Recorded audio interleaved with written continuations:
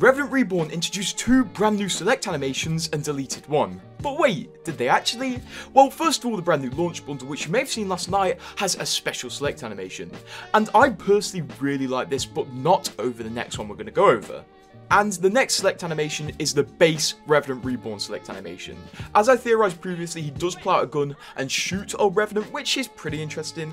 And overall, it's a very cool select animation in that it conveys a message through a simple animation sequence. But finally, what about the original Revenant select animation? Because now this one can't be done on old Revenant skins. Well, it turns out if you select the classic style Revenant, he will do the original select animation, but it's only on this one skin. So that's a bit of a relic, and I guess they kept it around so we don't lose too much from original Revenant. But which one's your favourite out of these 3? Personally, I'm going to say the launch bundle, and subscribe, because we're covering more new stuff next.